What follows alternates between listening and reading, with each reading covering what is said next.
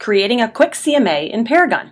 If your client is ready to present an offer on a home, are you ready to counsel them on their offer?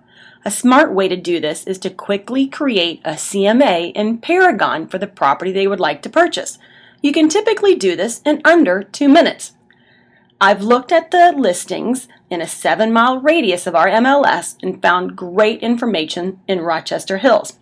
We'll be using a random listing in that area. From Paragon, select the search icon and click Residential. Your type is going to be residential. Status, you'll be choosing all active, sold, pending, and expired. It's up to you which ones you would like to use. Search by map. What you're going to do is click on the brown street sign for address and put in your subject property address, the one that you'd like to put an offer on. Today we are looking at 412 Stream View Court.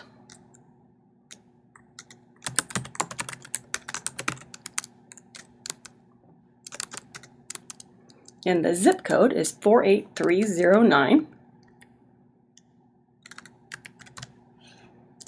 And click Get Address.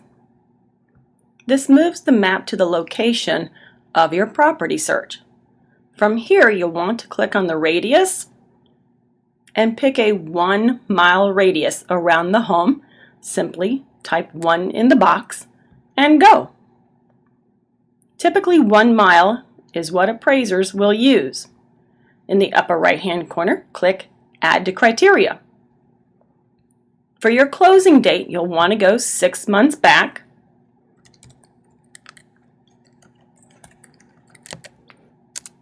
For the end date, you really don't have to put anything in, as it does default to today.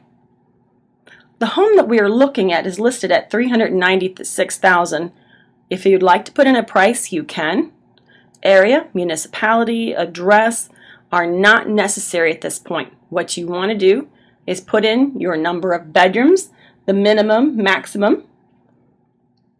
Actually, we'll start with the municipality first. From here, you'll want to add in your structure style. We're looking at a 2-story. Exterior finish is full masonry. Bedrooms, the house we're looking at is a 3-bedroom. So we'll want to go from 2 to 4 bedrooms. Bath, lav, total. We're looking at a 2.5 bath. So we'll go from 2 to 4. This home has a basement.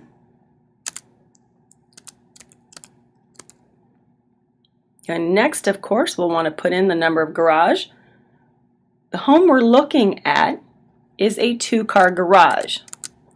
So I would go from 1 to 3 with a square footage of 2956.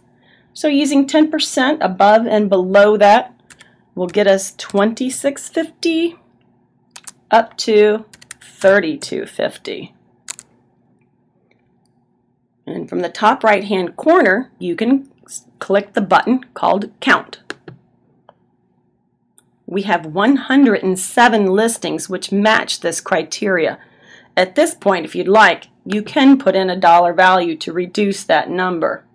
The home is listed at $396,000, so we'll go from $300,000 to $450, just to see if we can reduce that number, and select Count again. That's better. And select Search.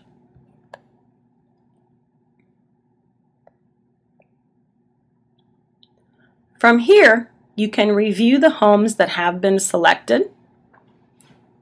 What you'll want to do is click on the green button in the upper right-hand corner for reports.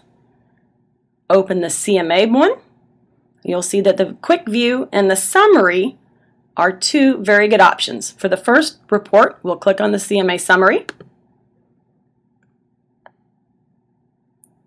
And you'll see this report gives you the active listings in the area. There is one active, which is the listing in question. Here are all the sold comparables.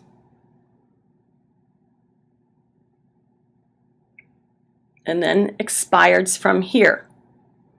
At the very top of the page is a great summary statistics, listing price and sales price, the high, low, average, and median.